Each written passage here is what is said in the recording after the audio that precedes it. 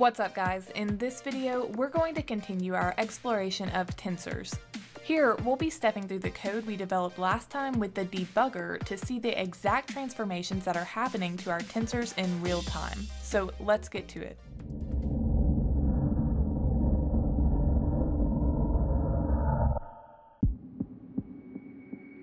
Last time, we went through the process of writing the code to preprocess images for VGG16.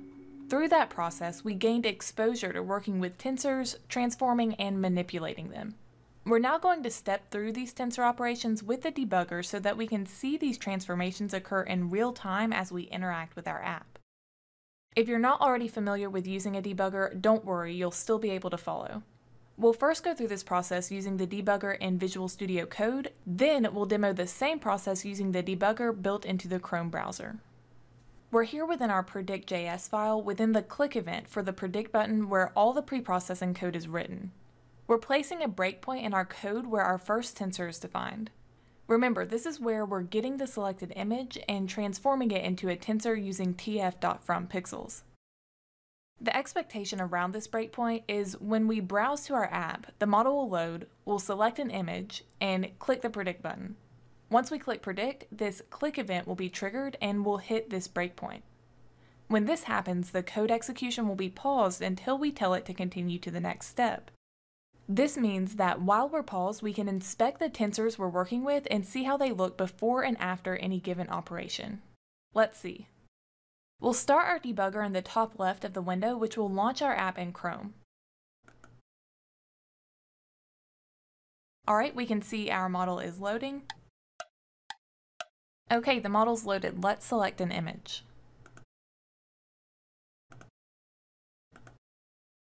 Now let's click the predict button, and when we do this, we'll see our breakpoint will get hit and the app will pause.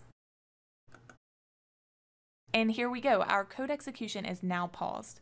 We'll minimize the browser and expand our code window now since this is where we'll be debugging. We're currently paused at this line where we define our tensor object. We're going to click this step over icon, which will execute this code where we're defining tensor, and we'll pause at the next step.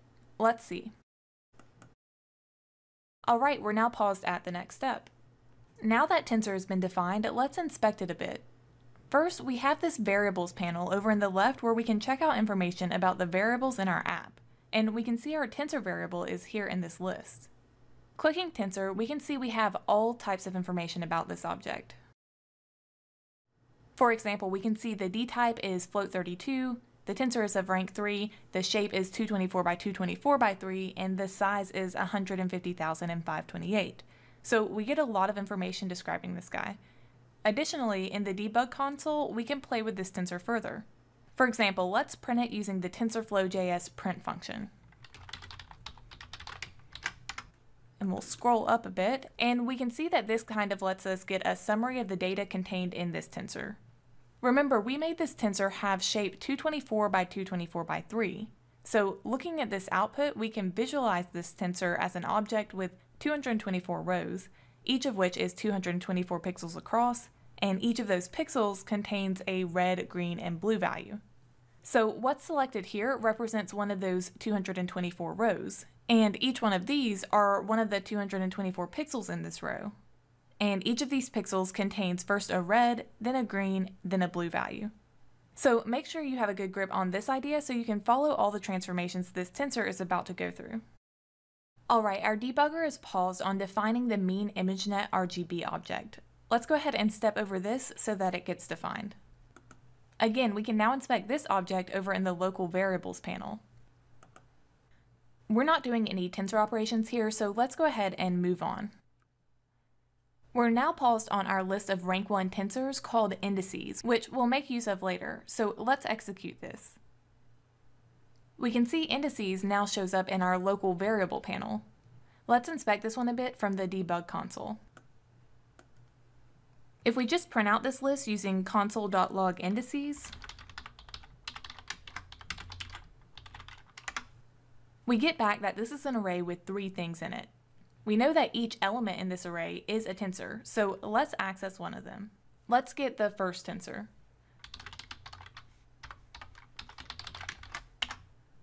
And it might help if we spell indices correctly, so let's try that again. We get back that this object is a tensor, and we can see what it looks like. Just a one-dimensional tensor with a single value 0. And we can easily do the same thing for the second and third elements in the list too. Alright, we're going to minimize this panel on the left now and scroll up some in our code. We're now paused where we're defining the centered RGB object, and from last time we know that's where the bulk of our tensor operations are occurring. So if we execute this block, then we'll skip over being able to inspect each of these transformations. So what we'll do is we'll stay paused here, but in the debugger console, we'll mimic each of these individual transformations one by one so we can see the before and after version of the tensor. So for example, we're first going to mimic what's happening here with the creation of the tensor that contains all the centered red values within our centered RGB object. In the console, we'll create this variable called red and set it equal to just the first call to tf.gather and see what it looks like. So we'll go ahead and copy this call, and we'll create a variable red and set it equal to that. Before we do any other operations, let's see what this looks like. Let's first check the shape of red. Okay, 224 by 224 by 1. So similar to what we saw from the original tensor of 224 by 224 by 3, but rather than the last dimension containing all 3 pixel values, red, green, and blue, our new red tensor only contains the red pixel values. Let's print red, and let's scroll up so that we can see the start of the tensor. And just to hit the point home, let's compare this to the original tensor. So the first 3 values in red are 56, 58, and 59. Now let's scroll up and check out the original tensor to see if this lines up. So 56, 58, 59, scrolling up to our original tensor, and yep, our original tensor has the red values of 56, 58, and 59 in the first 3 zeroth indices along the second axis. So red is just made up of each of these values. Alright, let's scroll back down in our debug console, and let's see what the next operation on red is. This is where we're centering each red value by subtracting the mean red value from ImageNet using this sub function. Let's make a new variable called centered red and mimic this operation. So we'll define centered red equal to red and then call the sub function. Now let's print centered red and scroll up to the top. Okay, so about minus 67, minus 65, and minus 64 for the first 3 values along the second axis. Let's compare this to the original red tensor now by scrolling up to look at that. And these are 56, 58, and 59 as the first 3 values along the second axis. So if we do the quick math of subtracting the mean red value of 123.68, and remember we can see that by looking here, 123.68 as our mean red value in the mean ImageNet RGB object. Subtracting this number from the first 3 values of our original red tensor, we do indeed end up with the centered red values in the new centered red tensor we just looked at. Now, centered red still has the same shape as red, which recall is 224 by 224 by 1. The next step is to reshape this tensor to be a rank 1 tensor of size 50,176. So we just want to bring all the centered red values together, which are currently each residing in their own individual tensors. So to mimic this reshape call, we'll make a new variable called reshaped red. So we'll scroll back down in our debugger console, and we'll copy this reshape call, and we'll define reshaped red equal to centered red, and then call reshape on that. Alright, let's check the shape on this new object to get confirmation. And we see it is indeed the shape that we specified. Let's now look at the printout of reshaped red. Okay, and we see all the red values are now listed out here in this one-dimensional tensor. Alright, so that's it for getting all the centered red values. As mentioned last time, we go through the same process to gather all the blues and greens as well, so we're not going to go through that in the debugger. We'll now execute this block of code to create this centered RGB object and move on to the next step. This is where we're bringing our centered red, green, and blue values all together into a new processed tensor. So from the console, let's run this first stack operation by creating a variable called stacked tensor. So I'll create stacked tensor, set that equal to this stack call. Remember, we just saw that reshaped red ended up being a rank 1 tensor of shape 50,176. The green and blue tensors have the same shape and size, so when we stack them along axis 1, we should now have a 50,176 by 3 tensor. You may think the result of the stack operation would look like this, where we have the centered red tensor with its 50,176 values stacked on top of the green tensor stacked on top of the blue tensor. And that's how it would look if we were stacking along axis 0. Because we're stacking along axis 1 though, we'll get something that looks like this, where we have 50,176 rows, each of which is made up of a single pixel with a red, green, and blue value. Let's check the shape now in the console to be sure we get the 50,176 by 3 we expect. Yep, we do. Let's also print it to get a visual. Okay, so we have 50,176 rows, each containing a red, green, and blue value. Now we need to reshape this guy to be of shape 224 by 224 by 3 before we can pass it to the model. So let's do that now with a new variable we'll call reshaped tensor. So we'll copy the reshape call from over here and define reshaped tensor equal to our stacked tensor dot reshape. Okay, let's print this reshaped tensor and scroll up to the top. Again, this shape means we have 224 rows, each containing 224 pixels, which each contain a red, green, and blue value.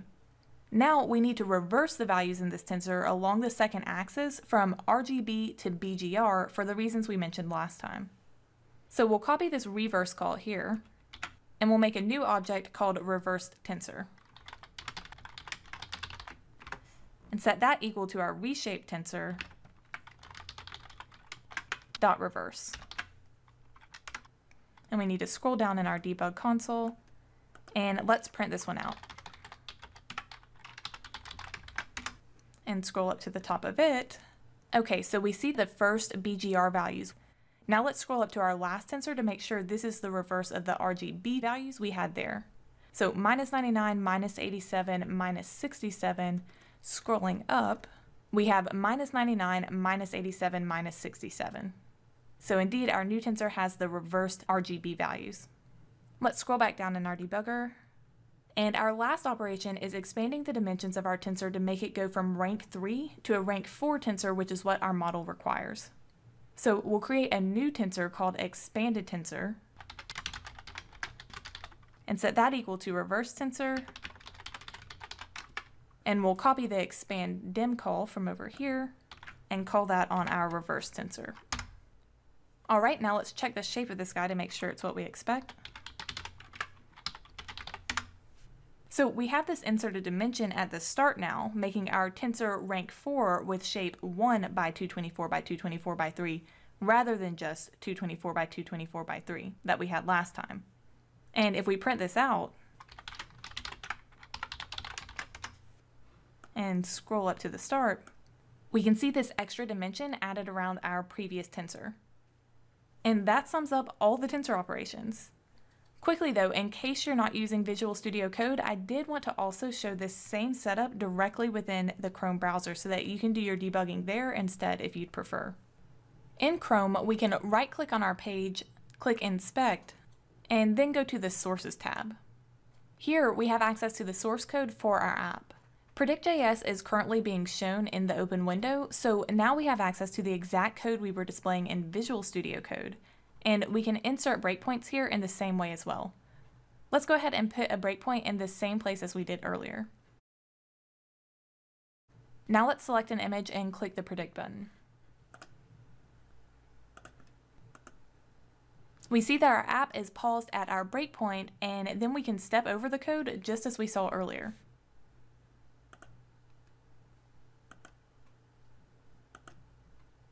And we have our variables all showing in this panel here. And we also have our console down here. So I can do indices 0.print, for example, to get that same output that we got in Visual Studio Debugger. And from this console, I can run all the same code that we ran in Visual Studio Code as well. Alright, hopefully now you have a decent grasp on tensors and tensor operations. Let me know what you thought of going through this practice in the debugger to see how the tensors changed over time with each operation, and I'll see you in the next video.